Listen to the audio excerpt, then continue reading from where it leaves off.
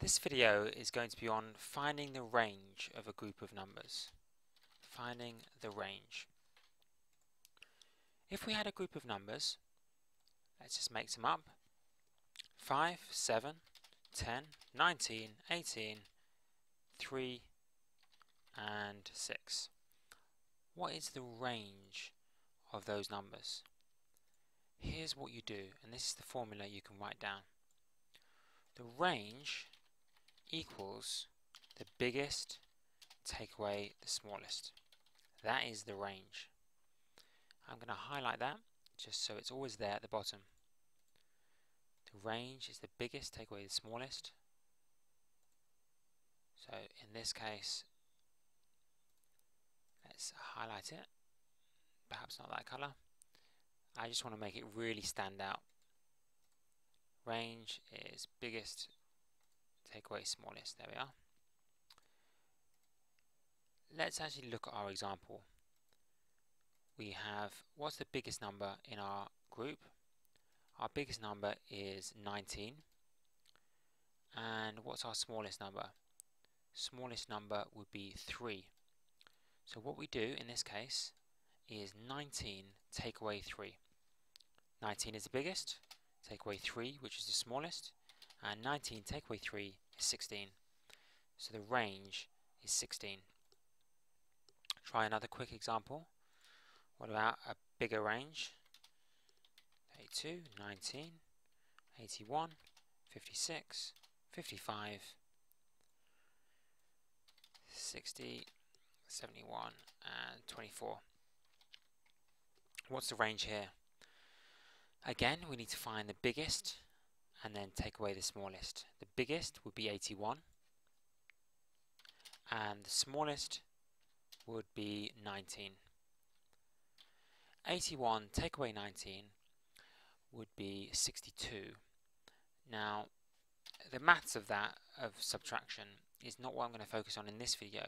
In this video, I just want you to remember that the range in real life just means the scope of something. So in maths, it's the same thing. We have the scope of this group of numbers means it's stretched all the way from its smallest, 19, to its biggest, 18. What is that? Range. So you might have a shooting range, which is all the way from one side of a field to another side. Well, the range in maths is just as important. It's the biggest number take away the smallest. How about if I try to fool you by giving you a table of values? Let's see if you fall for my little trick. Inside this table, we're going to have the goals scored in one game. Goals scored by different players in the Premier League in one game. Okay, and the frequency. So frequency is just how many that number of goals was scored. So 0 goals was actually 23 players. 1 goal was 16 players. 2 goals would be 5 players, let's say. 3 goals would be 2 players. And 4 goals plus was 1 player.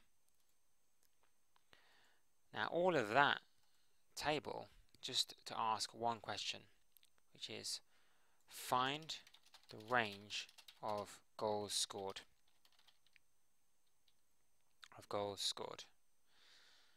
Just before we do that, I'm going to need to tweak one little part of this just to make it a bit more fair, and that is that it was 4 goals exactly here. 4 goals exactly was scored by 1 player. Right, find the range of the goals scored. You may be tempted to say 23 take away 1, but that would be the range of the frequencies. Actually, they just wanted the range of the goals. What was the biggest number of goals scored? It was 4. The smallest number of goals scored was 0. So all of that, when they ask for the range of goals scored, you would simply do 4 take away 0, which is 4. I hope you'll agree, range is actually quite a cute, fairly simple concept once you know how. The trick is remembering it. So range is biggest, take away smallest.